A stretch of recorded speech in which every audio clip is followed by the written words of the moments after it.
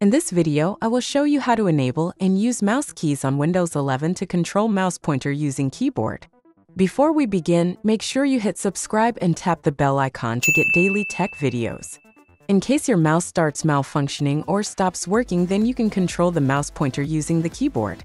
Mouse keys is a feature in Windows 11 that helps you do it. With this, you can move the mouse pointer anywhere on screen and do single, double, and right clicks. By default, it is disabled, but here you will see how to enable and use it. Open Windows 11 Settings. Go to Accessibility and then go to Mouse Settings. From here, you need to enable mouse keys along with other options that it shows. Once you enable it, you can start using the mouse using the numeric keyboard. Here's the key bindings you need to know for moving the pointer and clicking.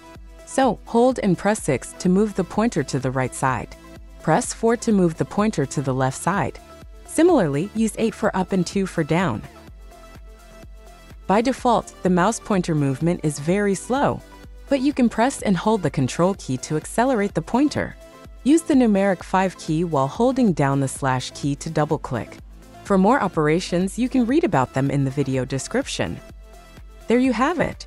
In this way, you can now easily control the mouse pointer using the keyboard on Windows 11.